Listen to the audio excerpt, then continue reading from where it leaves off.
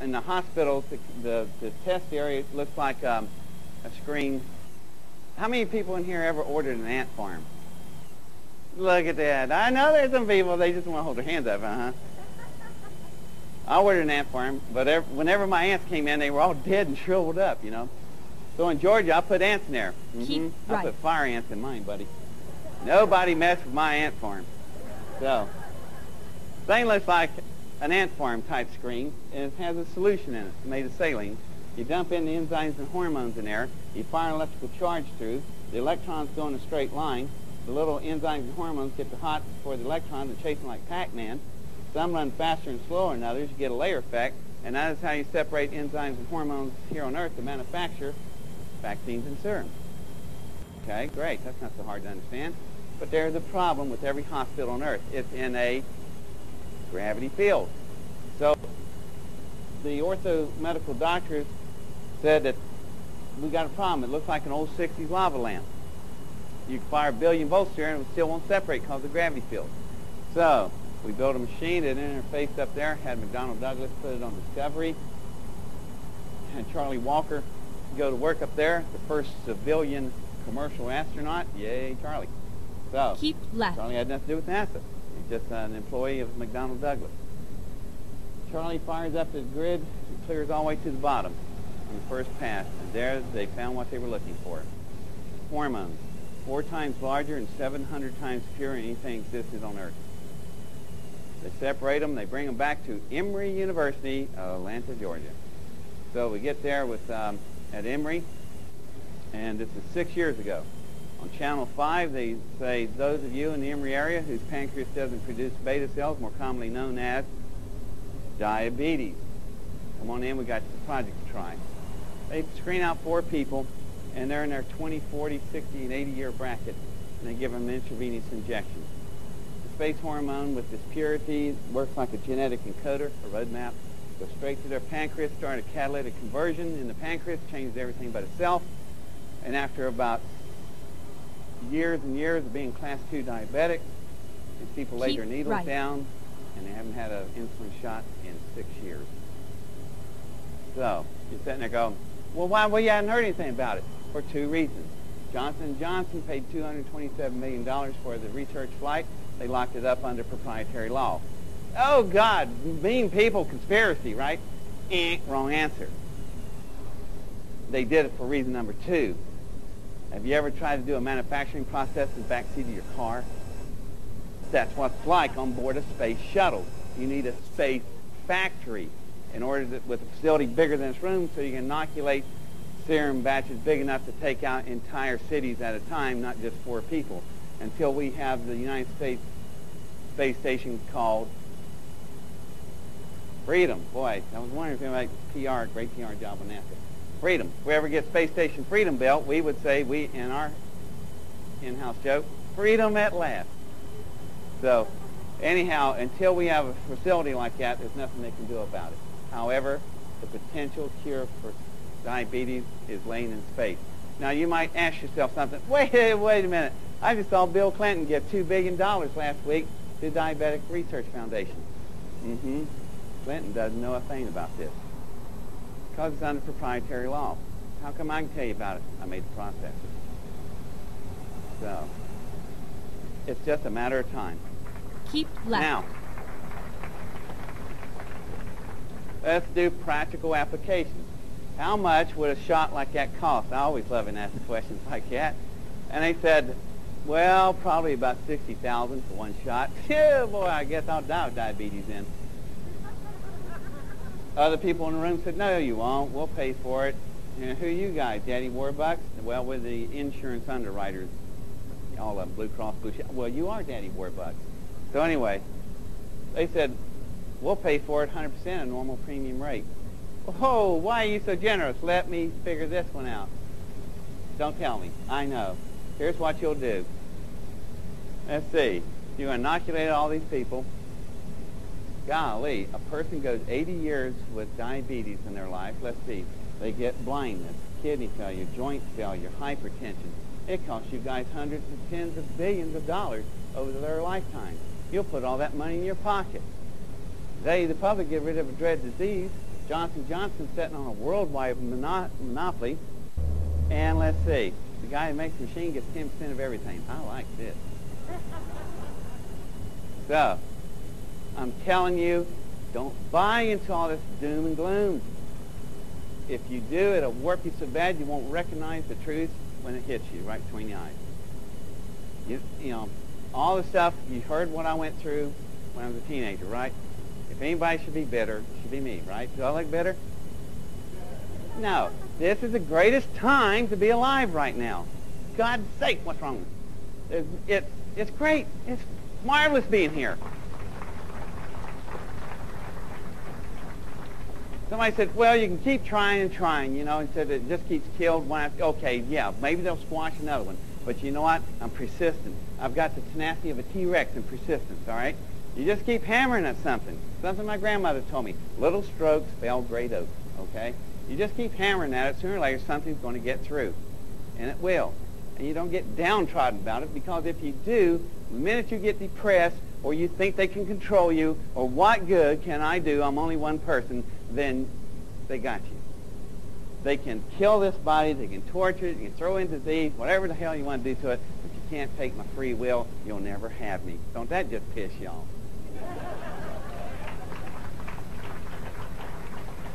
So, that's the thing. It's a great time to be alive, and it's going to be a great time as we move to the next century. This is just the beginning of the stuff we can do out there. You know, I know all this stuff. I'm frustrated with NASA, you know, and God knows what they're up to right now, because they're doing some crazy things. And it's ridiculous. The space program that we have today is not the one you remembered of the Mercury, Gemini, Apollo days. And it's the same company name, different employees, entirely different type of people. They have a different type of agenda, and guess what? You're not invited. So it's not right. We're going to change this stuff, but the only way I can change it is to tell you about all this stuff. So if I'm doing all this stuff, why am I in a little group of UFO Congress here in Laughlin? Because that's how you start a major fire. You know, you start a little spark here, it gets bigger and bigger and bigger, and guess what? There's enough pressure by enough people upset out there that it gives me some leverage out there on Capitol Hill. And yeah, the system does work. Now, that one medical project I told you about is one of 1,478 medical pharmaceuticals lined up to be made out there. The one I told you about is a minor one. Or see the other stuff. We don't have time. You know about human insulin now. Cyclopentine, urokinase. That's not a Soviet soft drink, okay? What is urokinase? It's a very expensive substance. Actually, it's a substance made by your kidneys, but only 5% of your kidneys will produce it. Why? Gravity stops the other 95% of your kidneys producing enough of it. What does it do? It gets inside and it prevents blood clots. It's a natural blood declotter. However, with all the garbage and crap and stuff we're eating, with all the everything that's packed into it, and I'm guilty of that, McDonald's, here I come.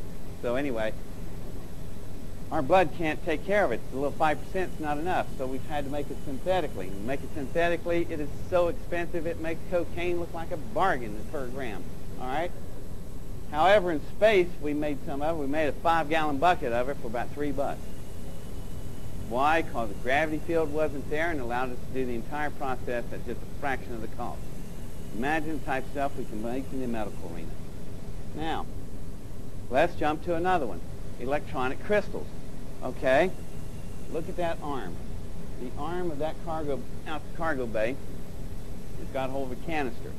That canister is coming out of this rack, and this entire rack is a process system we call a quartz crystal growing farm. Quartz crystal, what is it? It's on the face of my watch, QURATD. What is a quartz crystal?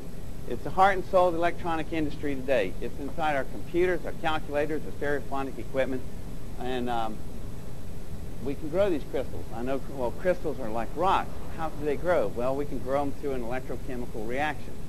When crystals grow here on Earth, they look like this. They're nice and linear. Nice looking crystal starting there. And then every crystal on Earth starts that. You know what that is? The same demon I've been telling you about. Gravity convection flaws come in and messes up the crystals. Well, we grew some crystals out in space. They didn't come back that same size. No, they came back 1/3 the time, but they came back 10 times the size of a crystal grown on Earth. The top half of this photo, whoops, there's the machine that we did this with. Anybody recognize that name? Rockwell International. Not science fiction, y'all. Here's the computer that sets up the program for the coordinates that comes in. This is the camera shooting the window so we can see what's going on. And now I'm going to show you a slide of what's happening inside that growth crystal chamber. That is called a float zone crystal growth experiment. The top half of this photo is an X-ray view of a crystal grown on Earth. See all the gravity convection streaks? The bottom half of this photo is an X-ray view of a crystal grown in space. Totally flawless. Well, what's these specks? That's dirt on my film. So, what good would that be? Well, first thing you can do with these things, you can have a lot of fun with them with colleagues. First thing we did was build a 555 computer chip. You know anything about computer chips? That's common as dirt. So we send the chips over to Cray 3 Silicon Valley, the big Cray 3 computers. Those computers are the size of this room. They're cooled 420 degrees below zero, liquid nitrogen cooled. Why? Because they turn 6 billion calculations per second. If you didn't cool them like that, they'd melt down to the floor. All right? Pretty powerful machine. So we send those crystals over. They look at them, you know, you guys crazy. That's common as dirt. Now plug it in the test bed and tell us what you think on the capacity side. So they go to that, but to make sure it's on test bed. You hear that? Say it to me. Test bed. Okay. So they put it in a test bed. About 30 minutes later, we get a call back. The guy's going, and you hear fire extinguishers and screaming in the background. Yes, you know, and we got a power reading on this thing just for the test bed. Blew off the floor, hit the ceiling, and ricocheted down on the wall here. It's got a power reading of 15,000 times the capacity of any crystal on Earth. What'd you do, hijack a UFO? I went, close. Made this thing in space. So I said, hey, let me talk to the medical systems of Cray 3. You don't have anything loaded over there, do you? I went, no, man. So we got to talk to the computers. Now, the med systems computers are most and nearly all of the medical knowledge of this planet loaded in this thing. And it can give you a hand when you ask the right questions. But here's the trick. You got to ask the right questions. So I asked a question. To what purpose would this serve if we would apply this technology to a neurosynaptic firing order that's been damaged in a carbon-dated unit? What does that mean? It means what if somebody had a spinal injury? So the computer thought about it. We downloaded the information, and it came back with an interesting scenario. It said, you have a 16-year-old girl. She's going to be the best Olympic swimmer and diver we ever have. She's practicing. She does a dive. She misses. She hits her head on the edge of the pool. We get her out. The water, we look at her. She has severed her spinal column. She's a quadriplegic for the rest of her life. End of her dreams, right? Wrong answer. What we'll do is this. First thing we'll do, we'll take her to surgery and open up her spinal column. We'll fix her vertebrae through bone marrow fusion. And then this is where it gets interesting. Do you know that 3 pound of gray matter in your skull called your brain? It's the most logic rhythm computer known on the universe to us. I know you're sitting there going, I know he's wrong now because that person over there hadn't got a lick of logic in their head, right? Well, I'm afraid you're wrong. They do. Now, what we can do is replicate. What do we want to replicate? Do you know when you have an original thought like this, you jump? You know what just happened? You know why people sometimes jump? That animation is not really exaggerated. It's really a reaction to something. When you have an original thought, a tiny lightning bolt will fly from one side of your head at the speed of light, 186,000 miles a second, to the other side. Pure thought is pure energy, and that's a pure fact. So if you get a whole bunch of original thoughts, you got all these little lightning bolts running across there, and you get all these thoughts at one time, you have a brainstorm. Come on, y'all. All right. All right, you're slow. I always warn audiences. I didn't warn you, but that's okay. It's your problem. Now, whenever you're slow on something like that, I will penalize you with a cow joke. What do you call a cow with all 4 legs cut off?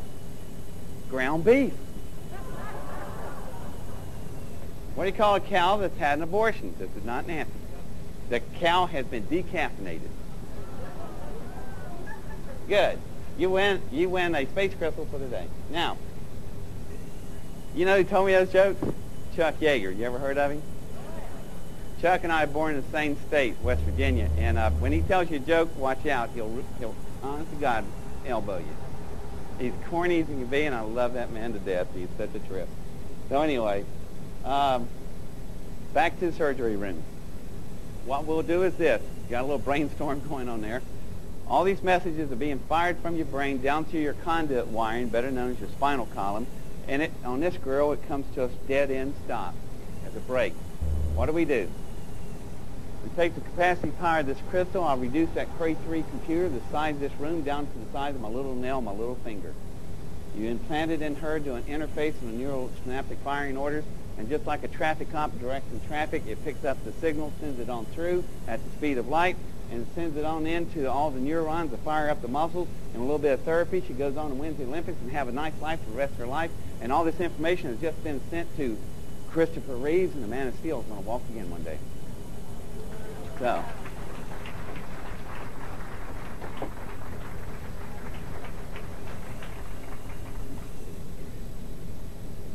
now, all this stuff may seem weird to you. Well, it should, because we call it weird science. You ever heard the term? If what has happened, what an appropriate place we're in. I'm in the weird science category. And it's just we're so far edged out there, we are beyond our own infrastructure. Now, that's really important. What does that mean? That means that we discover these things, but we can't really apply them yet because we don't have the infrastructure to help us. It happens all the time. It happened in World War II. How so? You built and designed the Manhattan Project that split the atom. What did we do with it? We built a warhead. All we did was release energy. It wasn't until 40 years later we decided to build nuclear reactors. Why couldn't we do it in 1945? Because we didn't have computers and technology built all around that could hold that type of technology. Same thing's happening here. You're getting to see Manhattan Project technology, and it'll be a while before we can get it infused because we don't have the infrastructure yet. Now, that leads me to another subject area. While I was at Roswell, they tagged me up with a guy named Colonel Corso. Heard of him? And Colonel's a trip, man. What is 84 here, 82 or 84? 82. And he's really neat. Got his pants pulled up around his chest. Looks like Mr. Rogers, or no, Tim Conway, you know, when he walks. But I like the Colonel. Don't get me wrong. I really like the Colonel. He's all right. And he's really done you a big service. Because, you remember in his book, The Day After Roswell, what does he say? That alien technology has been infused into our system. Look familiar, all? Okay. What's happening is our infrastructure. Okay, what's this got to do with anything? It's got to do everything with everything. 20 years ago, you had no cellular phones, power books, fiber optics, cellulars, pagers, satellite information that the magnitude you're carrying it on the internet. Goes straight on. World Wide Web. You didn't have any of that. So where'd that all come from? All of a sudden, we jump in computers. We go from vacuum tube to transistor to microcircuitry board, step, step, step. Okay, it looks pretty good. But now, in technology, there's just these massive jumps.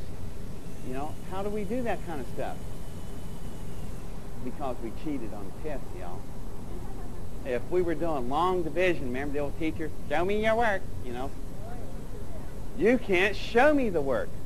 You can show me the product and we'll use it, but you can't show me the work. Of course, those dead on target, when they started dumping that technology in, it created a job field for me. Because by transferring this high tech into more reduced applications, we bring up the infrastructure. When the infrastructure comes up, we can then utilize that really cutting edge technology. Then what happens, the infrastructure of that system builds the other infrastructure faster, then you infuse even more technology. Look at technology. What has it been doing? Exponential jumping. All right, in the last 20 years, we have accomplished more in technology than the other 5,000 years of our previous existence. Now, you want to explain that one to me? On a 3D logical term? Guess what? You can't. All right? So you're sitting there going, oh, he's just fantasizing, right?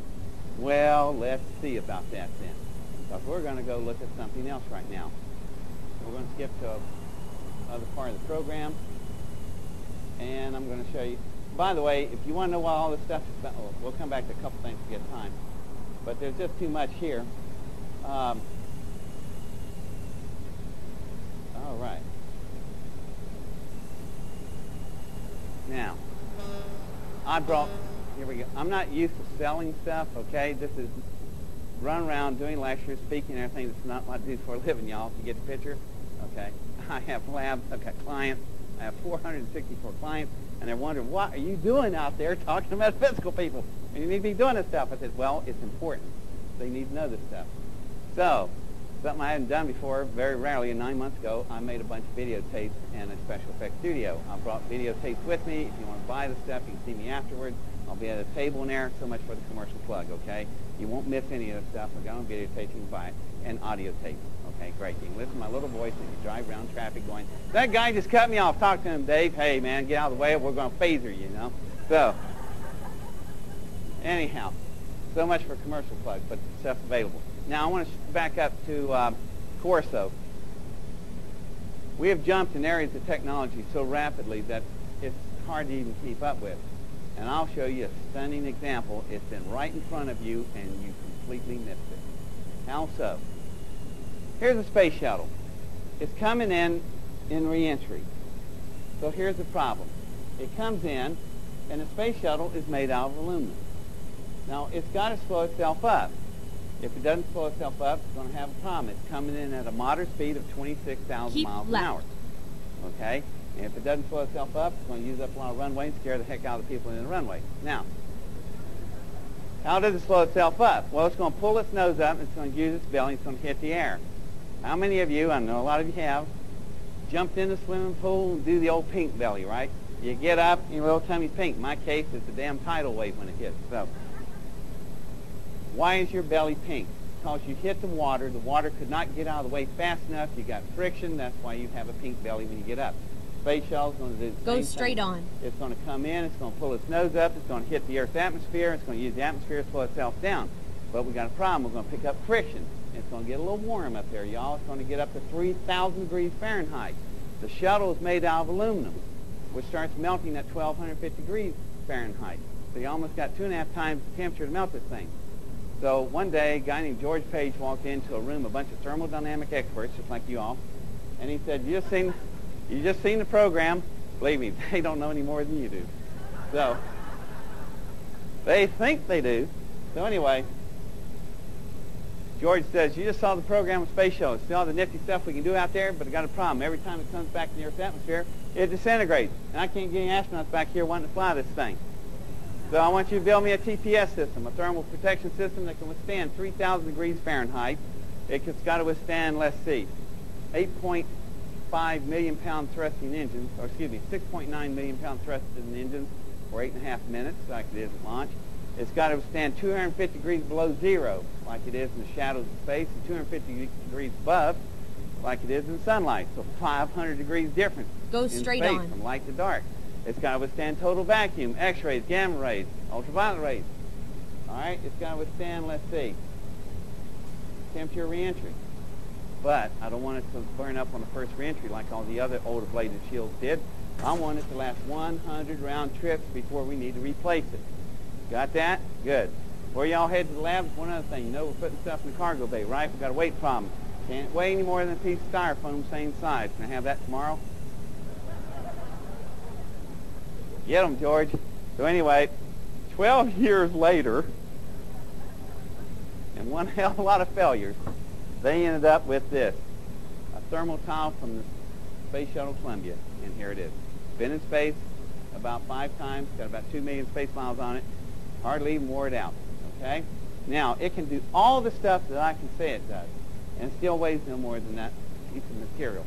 See how heavy that is. Really heavy, isn't it? Pretty light. Y'all agree? Pretty light, huh? Good, I'll pay you after the show. Now, it weighs only much as a piece of styrofoam. Now, it can do all the stuff I said it can do and a lot more and I'll do a really searing demonstration. All right. That's really pretty neat. That's pretty impressive. No, that's pretty lame. So I need to do a better impression with that. And with that, I want to need somebody, a volunteer. Anybody want to volunteer and come up here and help me with something? You'll do just fine. All righty. What's your name? Maya. Okay. Good, Maya. Hold that a minute. Well, this flat little lighter gets up to about 461 degrees Fahrenheit. That's not much of a deal. So I happen to bring this MAP gas torch I made. Now, this is not propane. I filled it with something called MAP gas. We will get up to about 2,600 degrees. Okay? No, actually, smart girl. Stay perfectly calm. I've done this hundreds of times. I've only lost 3 people. Now, now you know what happened to all my hair. So, we're going to walk over here in the dark a little bit. And if you would, Myra, come right over here. And we're going to do this. You hold the fire. Your first impression was right. You must be psychic. Now, I'm holding this thermal towel in my bearskin hand. Previous to this, all we've had was asbestos. Now, I want to show you something. This thing is going to get hot. Don't use any flash or you'll not get the fire out of it. It's going to get up to 2,600 degrees Fahrenheit. And if I lean it that way, can you feel the heat? Hot, isn't it? All right, hold it right against it there, Myra. Now, that's only 1.25 inches thick. Look at my bare skin on the back side and I feel no heat. That's pretty impressive, isn't it? Think about that. But this stuff can do something no other substance on Earth could ever even achieve the hope of getting to. What's it do? It can isolate the BTUs in their orbits and leave the electron in an excited state. Well, what the heck does that mean? That means this. As Bullwinkle would say, nothing up my sleeve. I will take my other bearskin hand, you hold the fire, I'll pull the towel away, and even glowing at 2,600 degrees Fahrenheit, I'll lay my skin flat on that cherry glowing surface, and it won't burn my skin. Let's see what happens. Thank you.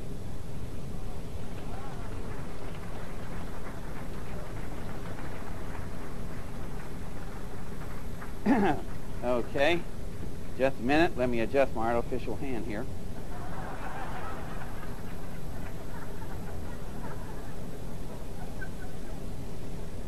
Back to dead cold room temperature. Now, you want to explain to me how we jumped from asbestos to this?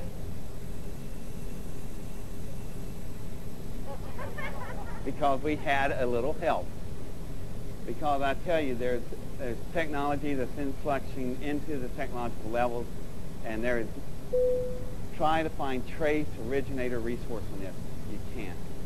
You will find that your paper trail will I'll save you the trouble.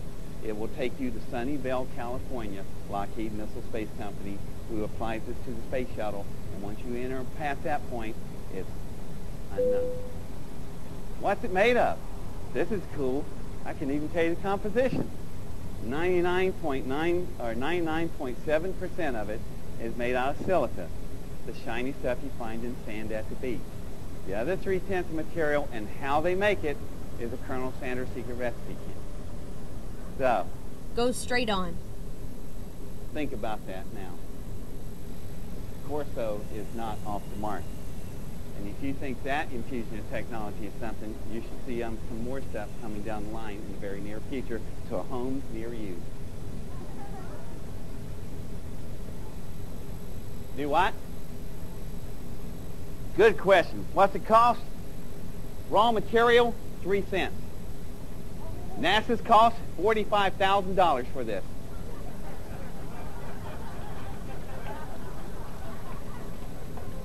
Wait a minute, I'm going to defend them on this. Keep left. Because there are 30,200 tiles in every orbiter. No two are alike. There's this computer coding here. The paperwork on this one tile would fill half this room. That's why it costs so much. But the raw material, just pennies. What's the R factor? We don't know. It goes clear off the scale. Well, 1/4 inch of that is equal to 2 feet of fire brick. And unlike asbestos, I can lick on this all day. Biodegradable. Huh? Because if you, all right, You're the commander of the shuttle, right? You're coming in atmospheric reentry. You have some kind of mishap, maybe you strike a micrometeor on the way in, and you blow a section the size of this wall off, it's going to warm your feet real quick. But if you have all little different sections, you only lose a couple and you'll still make it in. Safety factor. Okay. Go straight on. Now, at this point, wait a minute, I better back up to one more thing you got to see.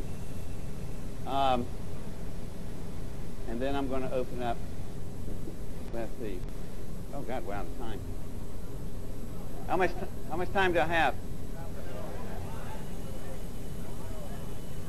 God almighty, I know what a contestant feels like on Let's Make a Deal, Bob Barker. What? Okay, all right, let me go I'm going to go one more project here, and then I'm going to open up the questions. This one NASA doesn't like, because I love it. It's so much fun. They don't want to know about it because it's embarrassing. I love embarrassing stories. So anyway, recognize that spacecraft? What was it called? Skylab. Now, something happened on Skylab that was very interesting. It happened the very first day. The crews that were on board Gemini, Mercury, and Apollo, they were all military pilots.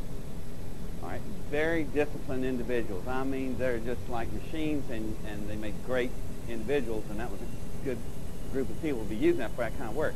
However, we got more advanced. We built a space station where we could do research. Don't need the pilots anymore, so they sent up a crew, and all this crew was all medical doctors, an entirely different animal. So they get these doctors up there, and they're not there more than 10 minutes. One of them pushes. Has anybody ever been in Smithsonian, seen Skylab, how big it is? Huge, yeah, it's big as this room. Go so one doctor gets on one end, he pushes off, he goes flying through the room. All the other guys are floating around. Hey, cool, Frank, you know. Well, Frank's heading to the wall down there. Great doctor, lousy physicist. He forgot something called momentum and kinetic energy. So what happens is he splats on the wall down there. He gets hooked on something, and he's splayed his arm to the bone. Now, we've never even had anybody had a scratch. Now you got a major problem. So, what's the whole crew? Doctors. No problem. They don't panic. They go over there, sew him up. They call back. Hey, I know we only been up here for 30 minutes. And I know it cost $2 billion to get us up here. Frank's okay. We'd like to go on with the mission. Capcom standing there going, oh, God, go on with the mission, you know. So anyway, 3 days go by, 96 hours. Doctors call back. They sound real strange. They're going, Houston, we got a little situation. And the whole room goes, yeah, Puttin, man. What now?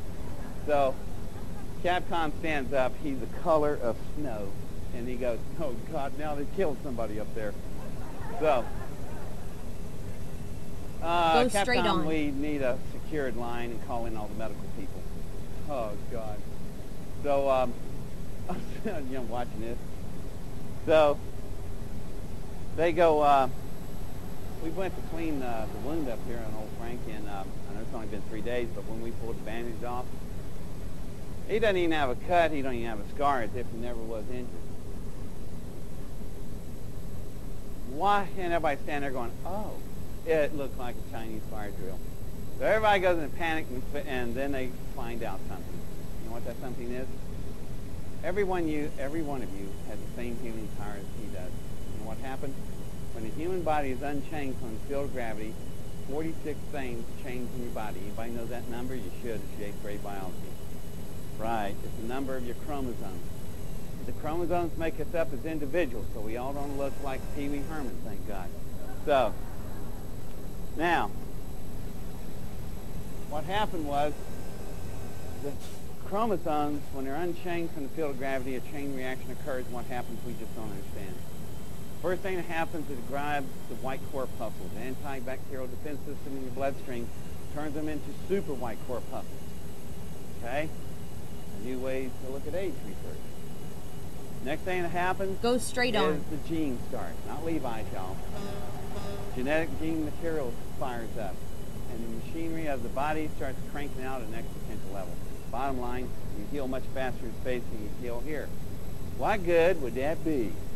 Well, imagine somebody badly burned in an airplane crash, house fire, or making a Pepsi commercial.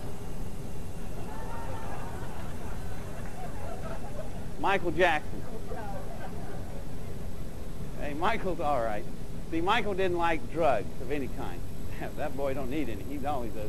Anyway, what happens is, the reason he doesn't, since he doesn't like drugs, we started thinking about a whole situation here. So, keep right, I went back and then exit to the medvac right. computer and asked a question. The reason I asked the question was because I did volunteer work when I had more time. Exit right. And I worked with the burn center unit. And man, I tell you, one day they brought in a little girl. She was burned, I couldn't tell it was a girl. She's burned 95% of her body, 3rd degree, same as, help me out here, the Malcolm X wife. Yeah.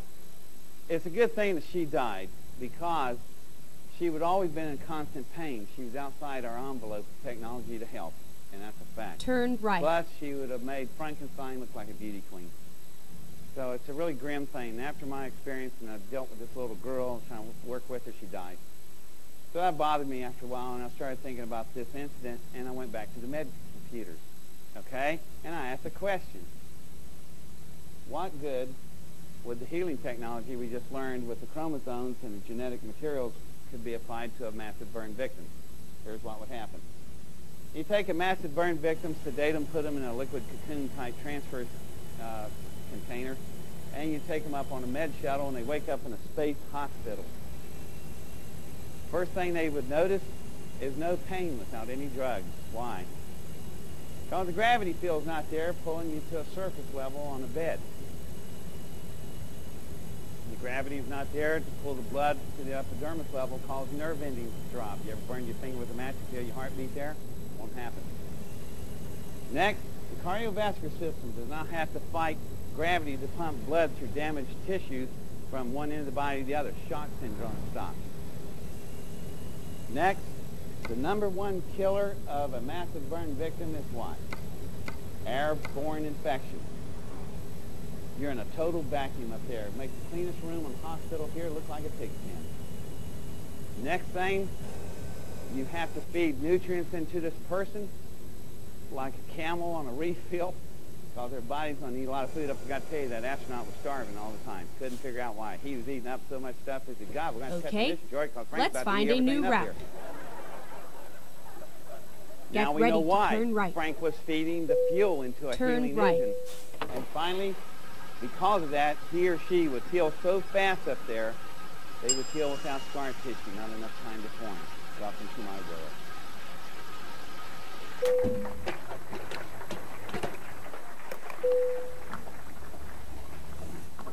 Okay. Pardon? Well, at the rate NASA and Congress move along, probably a couple million years Get ready after to the turn second left. coming.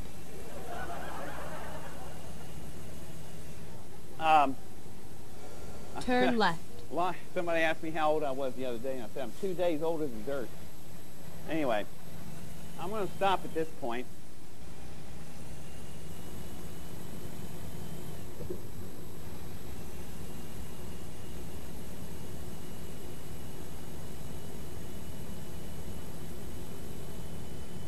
And I'll answer some questions now. Yes. Whoop. Microphone. Oh, yeah. Those of you who want to ask me a question, just come up and line in front of the microphone here so we can all hear the question. So come on up and ask me anything about anything you want to know about. And if I don't know about it, I'll tell you I don't know. 3. Okay. He asked if I could talk about helium-3. Has anybody ever heard of helium-3?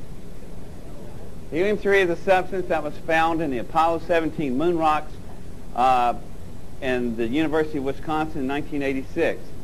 The rocks contained an element of helium that has an extra orbit inside it that is manufactured by the surface of the sun. It's deposited on the surface of the moon, courtesy of the solar winds, and it's rather interesting. We knew that it existed, but it never really got here to Earth in any really major form because the ozone layer and the Van Allen radiation belt and all the atmospheres that layers we had stopped it from getting here. Well, so why is it so important? Well, the first thing that they did was they heated the moon rocks up. Out came the gas of helium-3. They cooled the helium-3 down into a liquid. Then they took the liquid and saturated a pile rod. That has nothing to do with hemorrhoids, okay? So anyway, this pile rod is placed inside a nuclear reactor.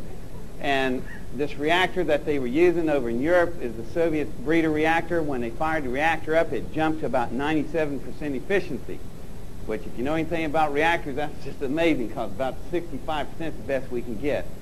But when they shut it down, they went in to check the radiation containment areas, had the same amount of radiation as you get in a barium enema. Clean thermal fusion power. There's enough of it laying on the surface of the moon to feed the entire Earth needs for the next 10,000 years. Welcome to helium-3. There's a whole I have an hour program on helium-3. Okay, next question. Yeah, hi. I have 144 questions for you. A quick question on the shuttle, on the panels. Right. How are they held onto the shuttle, and what about the how are they put together? Glued together. You said it. The shuttle tiles are glued to the shuttle. Actually, the way they glue it, the first thing they glue is felt onto the aluminum. Then they glue the tile onto the felt. I know that sounds kind of strange. How in God's name are you using glue? Well, we can't use fasteners because the weight factor of 30,200 tiles times bolts and nuts would weigh more than the shuttle would. So they glue it. So what kind of glue are you using? Well, I'll give you this. The hotter it gets, the tighter the glue gets, which is the opposite of normal glue. The byproduct, the technology spin off of that, was this. A researcher walked by, scooped up the waste. That's really good glue. It's really good. It's so good, I could go to the hospital. That cut his fingers apart. The waste product is super glue on the commercial sector. So you imagine what our glue's like. And really quick, on the anti-gravity or the zero gravity, can't we create something here, like a zero gravity chamber, instead of going to space to do these things? Yeah, well, y'all heard Pierre Sinclair, right? Not yet? Oh, he's after me? Oh, that's right. You hadn't heard about him. What a little yahoo he is. Where is he? There he is. I've known Pierre for, what, about 10 months now? Anyway, listen to what he's got to say because I'm procuring funding for both of us. We're going to finish his project. That man's got an anti-gravity platform that will work. Yes. I have a question for you. Did you ever get an inkling from where the symbiotic engine technology came? Yes. As far as I'm going to go with that answer, and I'm not being cruel to you, but I just, you got to appreciate my position. I haven't retired, and I haven't stepped out of the loop. I'm up to my eyeballs in mainstream 3D world, and I've got to hold some things down because I got to work with them, y'all, you know, and they got yay much tolerance at times. Well, he's not a politician, at least, is he? Second question. You've been around a long time, a relatively long time in the space program. Did we really go to the moon? Are we really on Mars? That's two questions. Okay. A and B. Are you sure you're not a politician? I didn't mean to insult you. Politicians about as useful as wet toilet paper. But yes, we really did go to the moon, and it's ridiculous to think that we didn't, because explain to me how come we could look lifetime through Mount Palomar and see the space vehicle on the surface. Also, explain the 1,278 pound of moon rocks, which we got helium-3 from, which is not indigenous from this area. So, yeah, we went there. Part B, no. You're being duped. And it's so disappointing to me that, matter of fact, a guy named over in Denver, his name is Chip Tatum. You ever heard of him? Gene Tatum, the 25-year deep cover CIA agent? Well, you'll hear a lot about him. He's the one that caused Ollie North to get busted. They just let him out of prison last April. All right, he's a heavy-duty guy.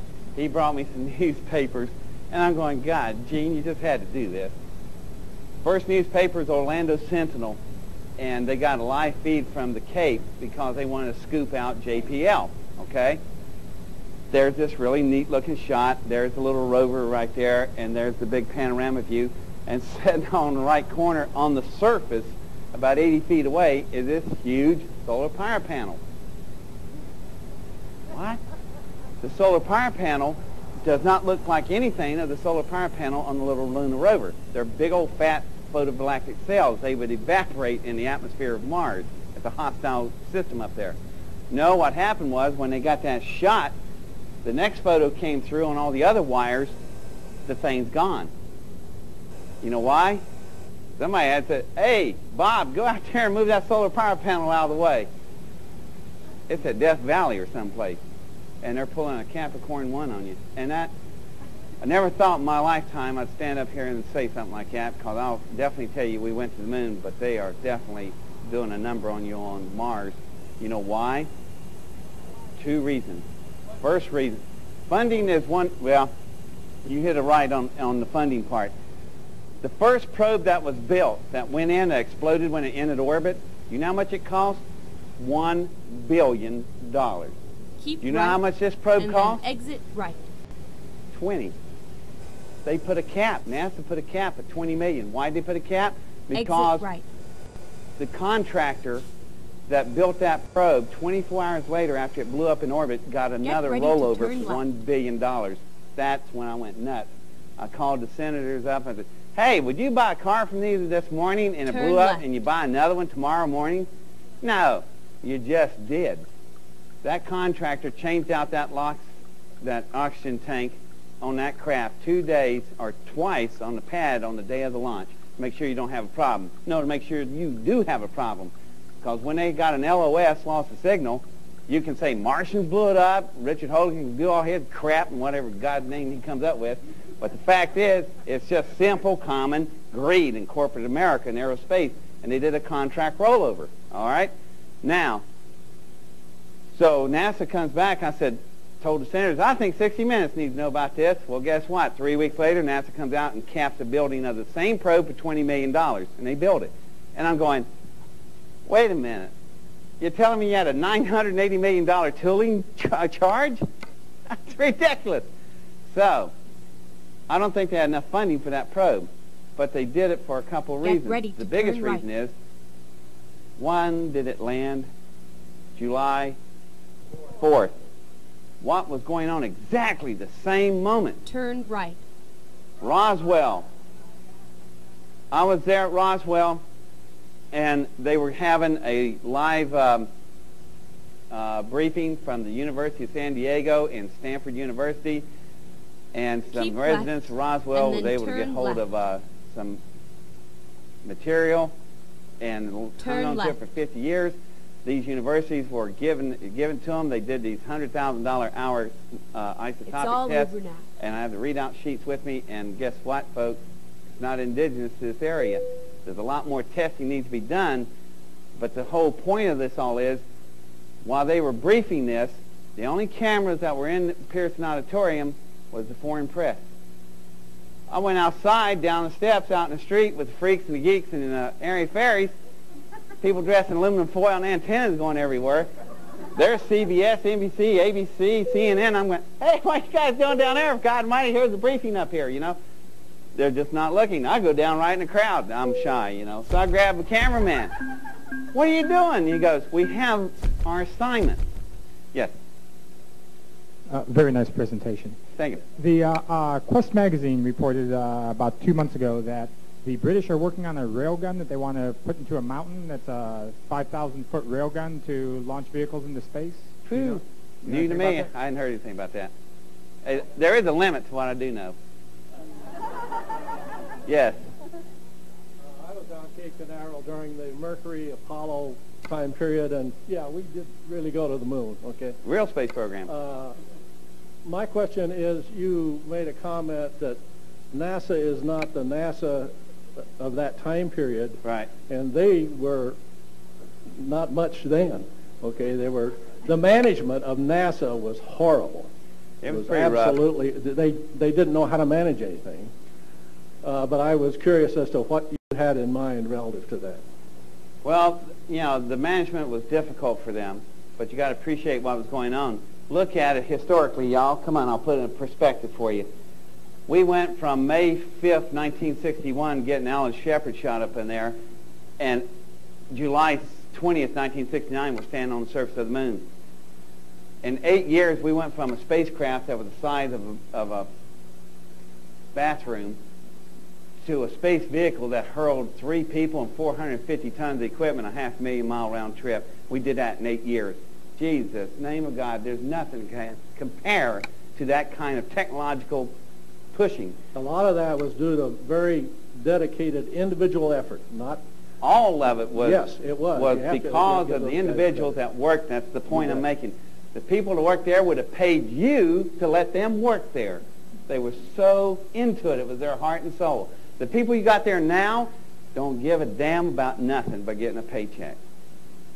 I'm not going to say that for all of them, but the bulk of them is compared to the workforce you remember to the workforce we have now. It's 2 different entities. It went from a can-do-anything agency to a faceless bureaucratic machine now. And that crap's got to stop. We led the world to another planet. That's too bad. That's really and we never went back. What's wrong with this picture? Yes. This may be a bit of a mute question if you've got access to an anti-gravity platform, but have you ever thought about or given any thought to how we could privatize the space program so we get something done instead of waiting for NASA? Yeah. Watch the wording on, NASA's playing with. They say they're privatizing the space program. And wrong answer. You want commercializing of the space program.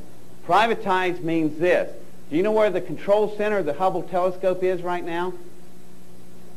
Johnson Spacecraft Center, JPL? No. Johns Hopkins Medical Center. What? Absolutely right. Check it out. The control center of the Hubble telescope is in the middle of Johns Hopkins Medical Center. Why? A private contractor has it. And you know what the private contractor has in his clause? He does not have to show you a thing until 6 months later. You paid $1.5 billion for that, and you can't even see until 6 months later? I think you should have a riot about that. That's ridiculous. Yes. How come we never went back to the moon? I know there's a lot of people in here in the metaphysical community, oh, God, we got moon bases and all that kind of stuff. Maybe you do. I haven't been there. I haven't seen it. I can't tell you it exists. I'm only going to tell you what I've seen, what I've touched, what I felt. That's period, okay? As far as I know, we never went back to the moon. And why we didn't go back, that is the best question I ever heard, because that's the one I've been asking for years. Why in God's name don't we go back? Now, there could be thousands of theories, but I will have to admit to one thing. A normal, logical answer does not fit the question. There's no sense why we didn't go back. We should have never left. We should have stayed. I don't know why we didn't go back. Yes. Hi. You seem to be an individual with a healthy level of skepticism.